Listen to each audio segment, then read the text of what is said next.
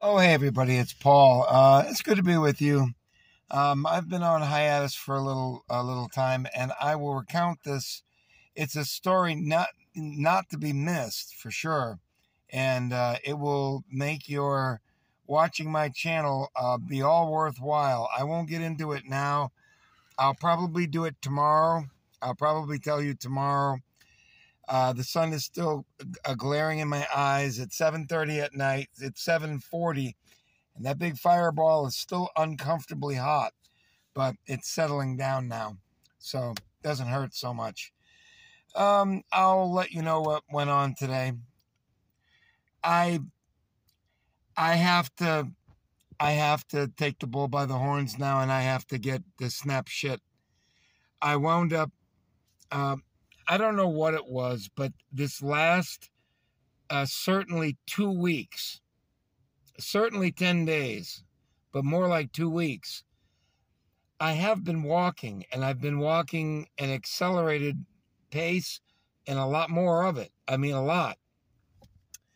Unfortunately, um, I've treated myself to sandwich after this, after that, and unfortunately now, um, I haven't been able to seem to crack it. I haven't been able to seem to crack it, and the common denominator is that I always had here when I'm working.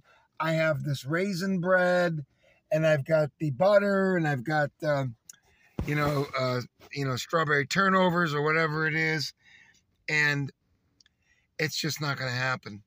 It's just not going to happen like that, and I have to get serious with myself, and I'm just going to have to shut down, and it's serious because in what I thought I was doing in taking off a couple of pounds, I think probably more likely I stayed the same or gained a pound or two. So it would not surprise me if my weight right now is 222 pounds, 223 pounds. And I don't think it's any higher than that. My gut feeling tells me it's around 220. And I guess I've waited long enough.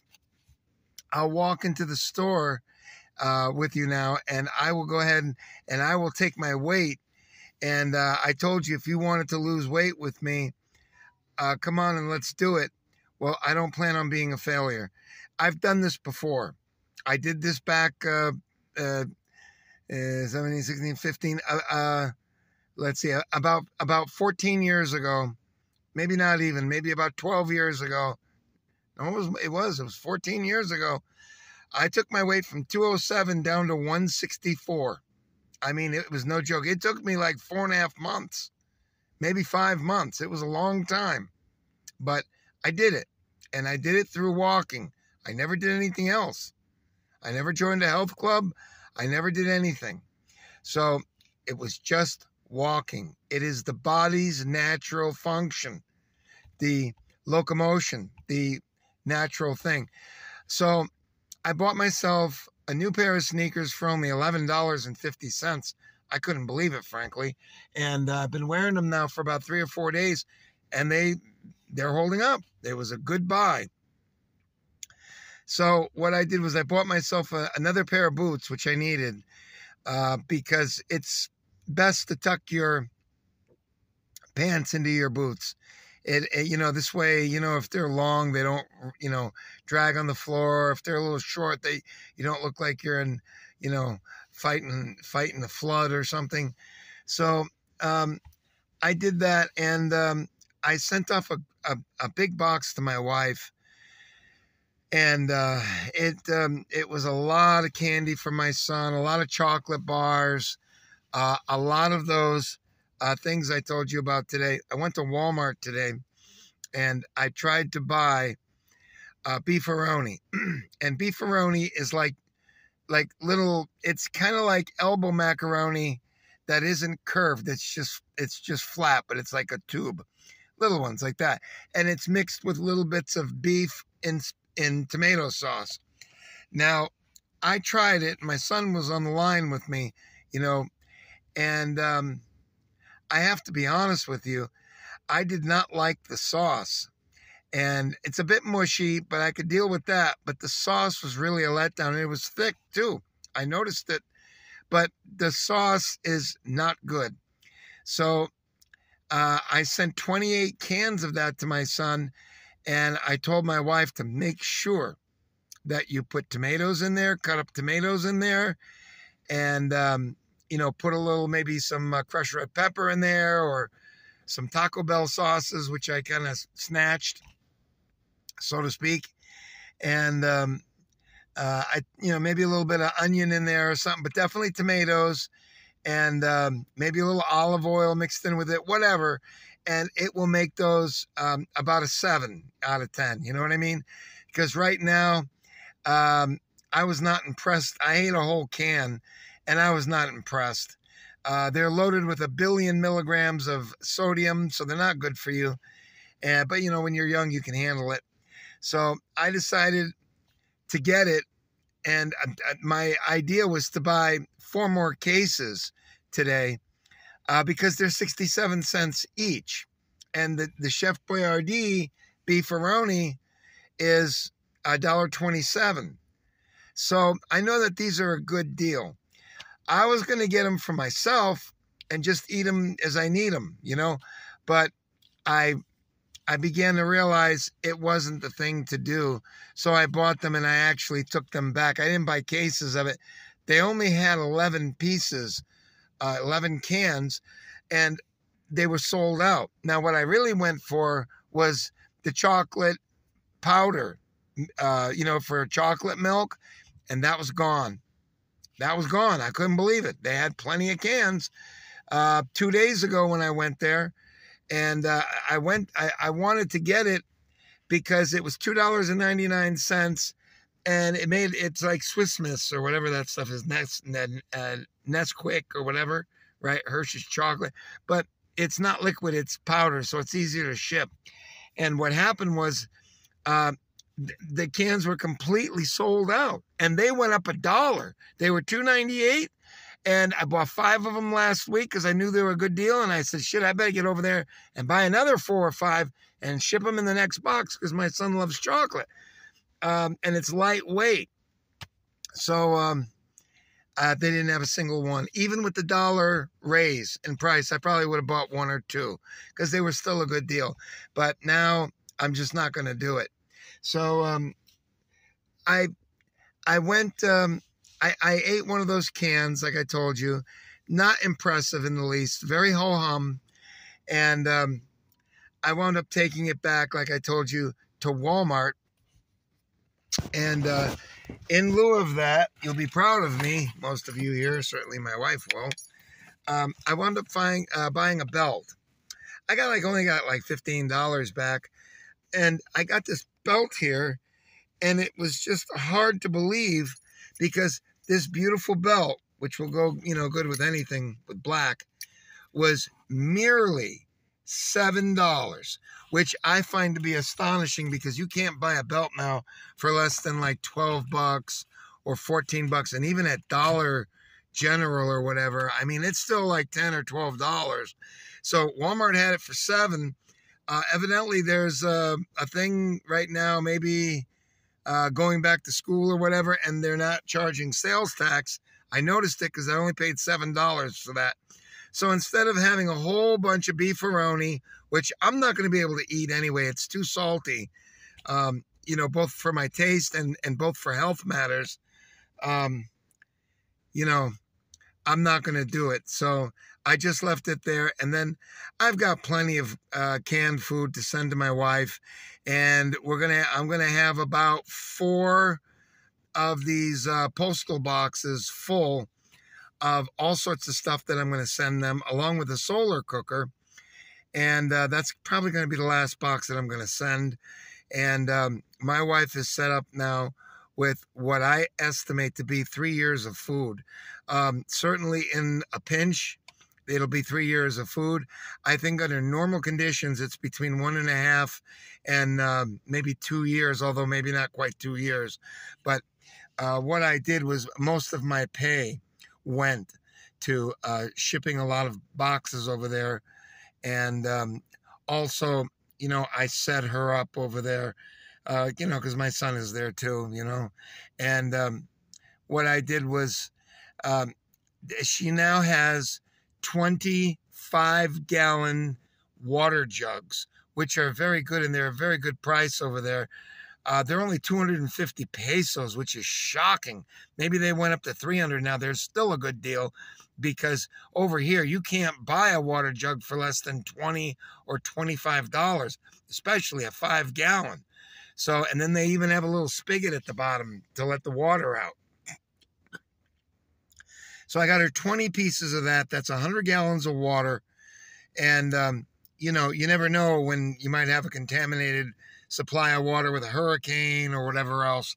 It's happened before in the Philippines there. So they had an earthquake. I was talking to my family a couple of days ago, and it was an earthquake. I couldn't see it move, but they could feel it moving.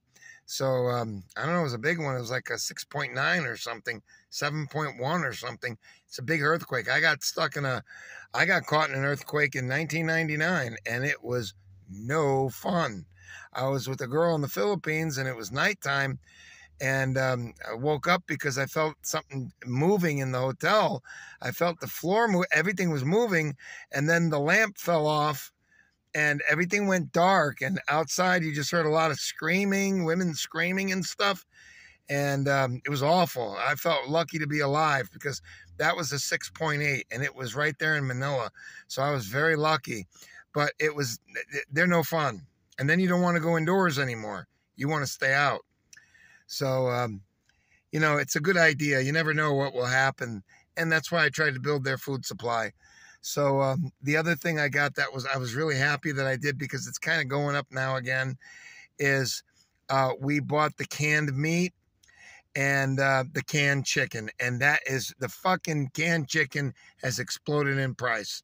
And the availability has gone down. So they're doing something with the production facilities or something. They're doing something with it, obviously. So that's that. And she's still got 4 more boxes coming in, so could very well be. And I sent them a lot of Mexican food. Those tortilla shells? Not the shells, but the pancake things. They're round, and you put Mexican food in there. I sent her a lot of refried beans. She can mix the chicken with it to make a nice, chicken refried bean burrito. Lots of hot sauce. I must have swiped tons of Taco Bell sauce, like 500 of them. And I'll get more the next time that I ship it. I'll have more. Boy, those are so handy. They come in so handy for cooking and everything, but they're really good on burritos. Taco Bell sauce is delicious. The hot one, not fire, and not that one tastes Pakistani or something, it's got like paprika in it or something. I don't like it. And then the mild ones just don't taste like anything. So anyways, I sent them a lot of stuff, a lot of Pez candy, those Pez candy dispensers. Sent them a ton of those. I didn't send her coffee, but she's got like 10 of those big cans of Maxwell House.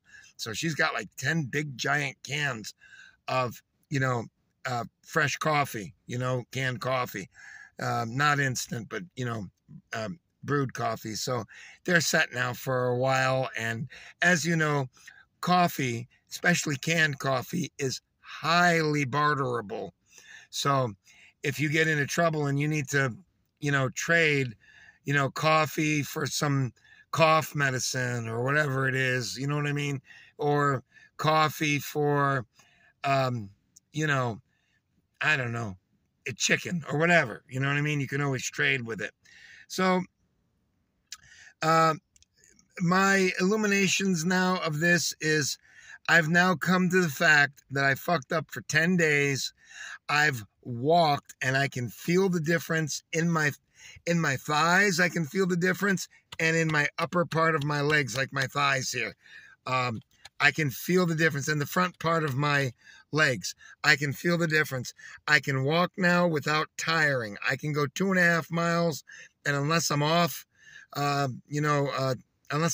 it's an off day or something, I can walk more easily. I could go 4 miles, depending. I have to keep away from the sun. I can't do that during the day, but morning and night, like I'm going to have to go out now. The sun is now down, so it's, it's not bad, and I'm going to have to do it, and I'm going to have to do a, 3.5, 4 mile walk. I'm going to have to do it. I ate a lot today, and I had something. What did I have? Raisin bread, which I was going to finish off today here, with that butter, and then these cherry turnovers or whatever they are, cheese guava things, and it's all going out, folks. Whatever I can't bring back, the popcorn here that I bought, all going back or gets thrown out tonight. And I'm sorry to say that, but that's the way it is. And I hate doing it because the one thing I did this week was that my cost to eat was not very much. I didn't really buy a lot of food, and I'm starting to buy ice. And I've got 2 little mini coolers, those styrofoam coolers, and they work pretty good.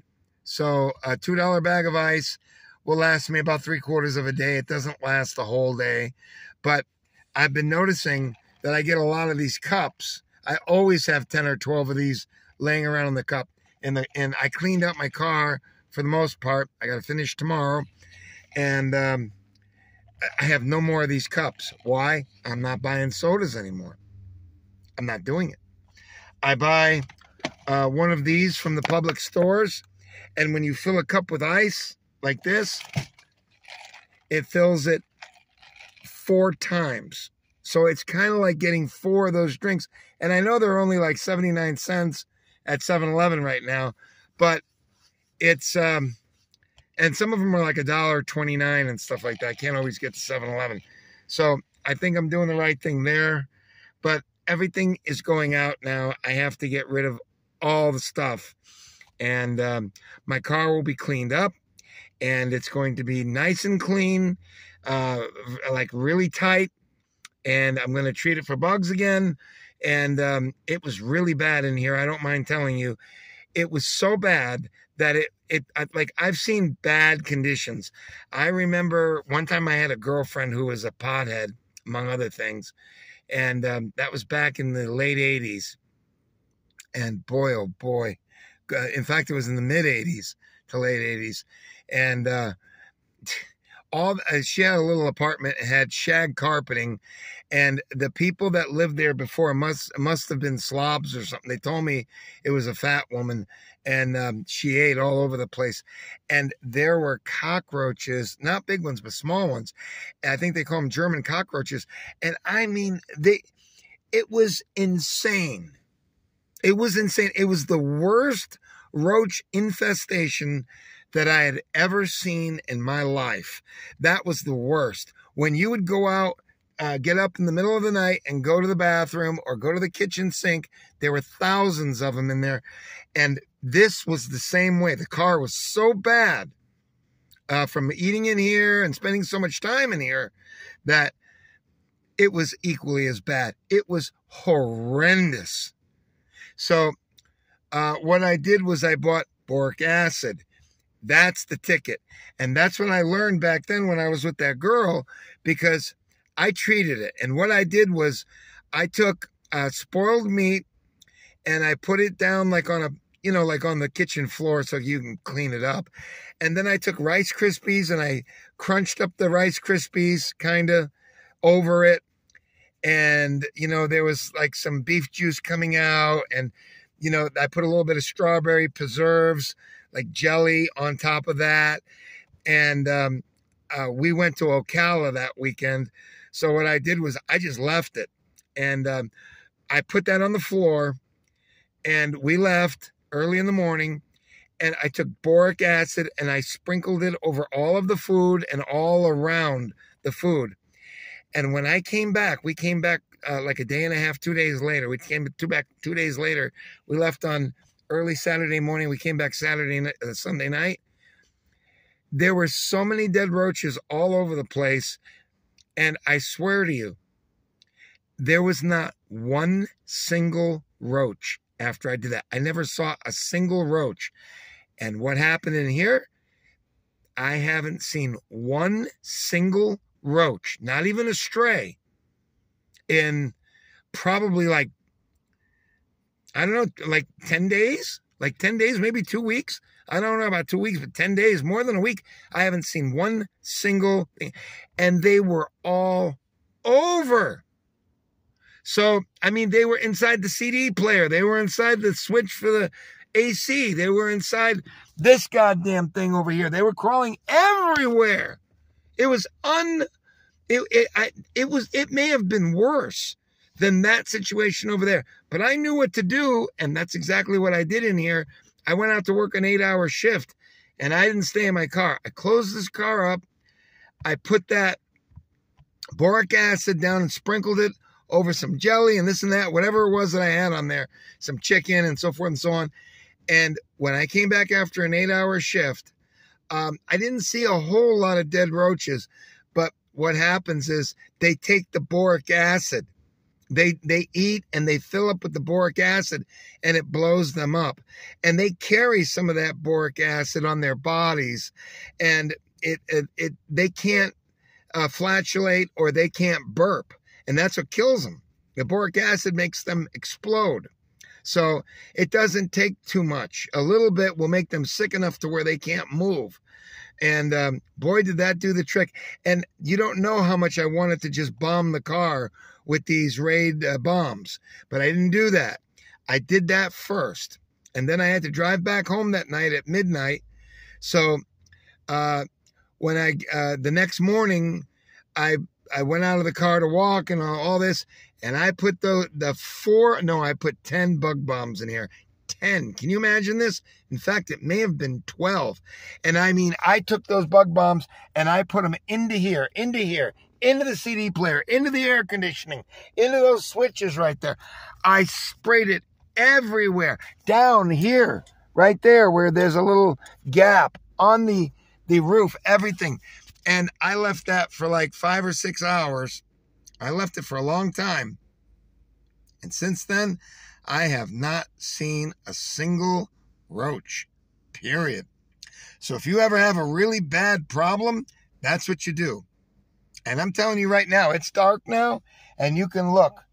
And they were all over the place there before, and I don't see one. And by the way, I do have food in here like that. You know, I have food in here. So, you know, they should be smelling it and coming in. So that's what you do if you ever don't.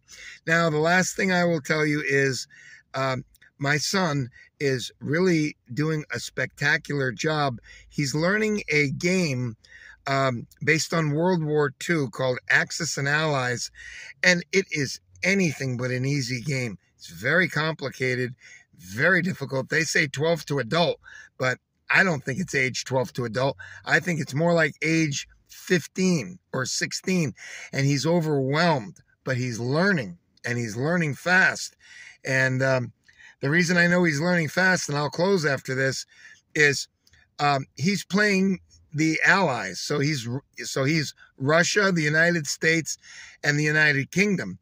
And I'm helping him, of course. And he wants to buy things because, you know, like you get an income on each one of those countries depending on how much land you control. Like you have your own land, and then you have what you take from the Axis, if there is anything you take, and then it has to be deducted if they take land from you. So it's a little complicated, but anyways, Russia winds up losing a little bit of her property because of the German advance. The Germans just took Karelia.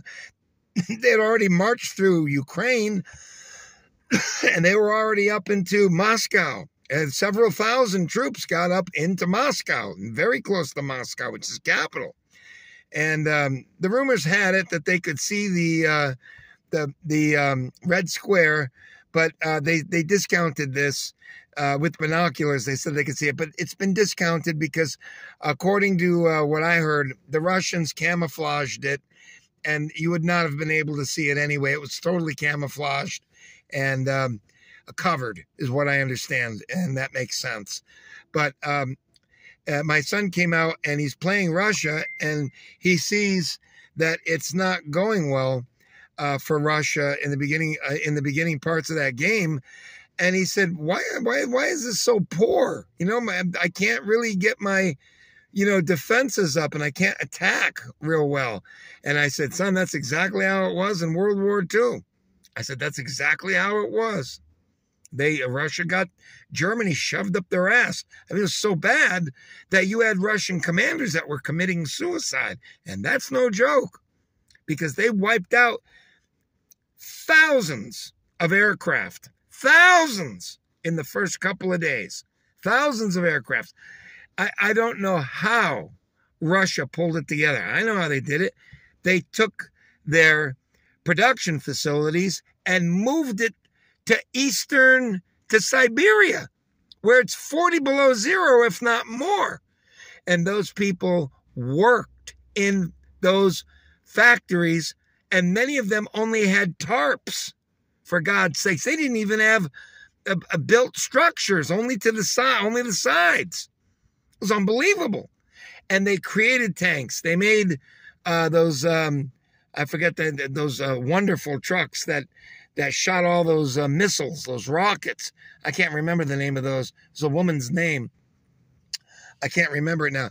The Katyusha rockets. I mean, they weren't accurate, but 14 of those shot off of a truck rockets in 1942. And seeing that coming at you, if you were a German soldier, would have terrified me. I mean, and they made such an evil sound. 14 of these, and there wasn't just 14, they'd have lines of these things.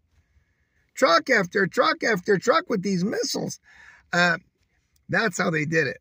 The Russian people are tough people, which is why I would never go and date a Russian woman, because I think they wouldn't even think twice to kill you in a second. So, but that's just my opinion. They're tough people. Anyways, that's my little talk with you. And my son is calling, and we are going to play another round of Axis and Allies. And I can't even play a whole round, which is 5 turns, because it takes so long to teach him that we're doing like in an hour and a half.